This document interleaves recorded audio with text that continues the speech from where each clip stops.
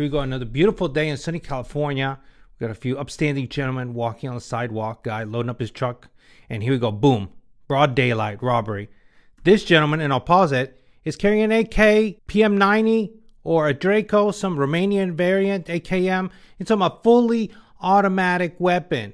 Pulls it out of the bag. The other two are carrying pistols. No more fishing trip for you, dude. It's over. They drag him to the side, get a few licks in, rob him, take his wallet, keys, and guess what? That's it for him. You're not going to see him again. For what? Over what? A few dollars and a truck? The crooks proceed then to steal his truck. How many more crews just like these are out there doing that? How many more people have to die? How many more families have to be hurt, caught in the crossfire, or victims of this sort of thing? These three were walking inside just looking for any opportunity to do evil. And they want to take away your guns. They want to take away your only opportunity to defend yourself. That's what